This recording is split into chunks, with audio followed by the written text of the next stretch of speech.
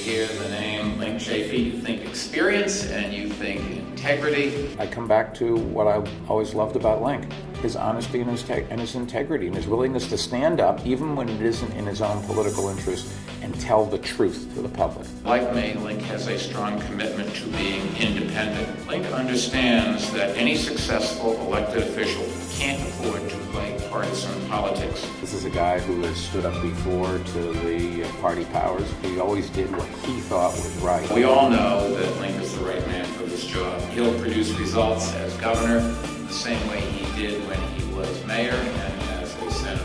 The future of this state is, I think, too important to leave to the hands of somebody that doesn't have executive experience. It is now my honor to introduce a man for whom I have tremendous respect, the next governor of Rhode Island, Linc Chafee.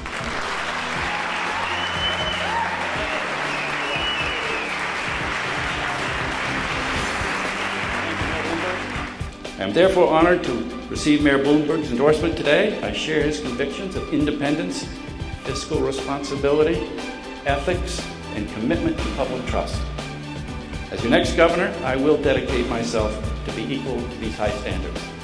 Thank you.